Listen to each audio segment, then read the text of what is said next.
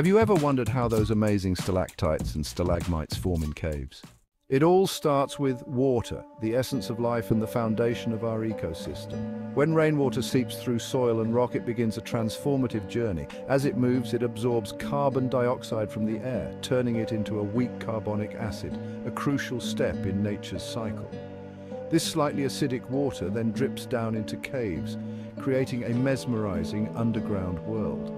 As it continues its journey, it dissolves minerals, particularly calcium carbonate, from the limestone around it, shaping the cave's intricate formations over thousands of years. When water seeps through the ground and reaches the ceiling of a cave, it begins to drip slowly. As it drips, the water carries dissolved minerals like calcium carbonate.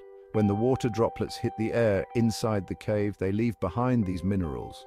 Over time, these minerals accumulate layer by layer, creating the stunning icicle-shaped formations known as stalactites. These formations can take thousands of years to grow, inch by inch, creating a mesmerizing natural spectacle that decorates the cave interiors. As the water drips onto the cave floor, it leaves more of those dissolved minerals behind, slowly building upwards. That's how stalagmites are created. The process is incredibly slow. It can take hundreds, even thousands of years for these formations to grow just a few centimeters. Each drop of mineral-rich water contributes to this gradual buildup.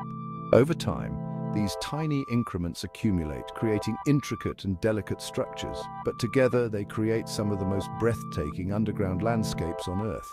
These natural wonders are a testament to the power of patience and the beauty that can emerge from the slow, persistent work of nature. The caves become a silent chronicle of time itself, etched in stone. Now you know that's how stalactites and stalagmites form. Don't forget to subscribe for more quick explanations from AI Explains It All.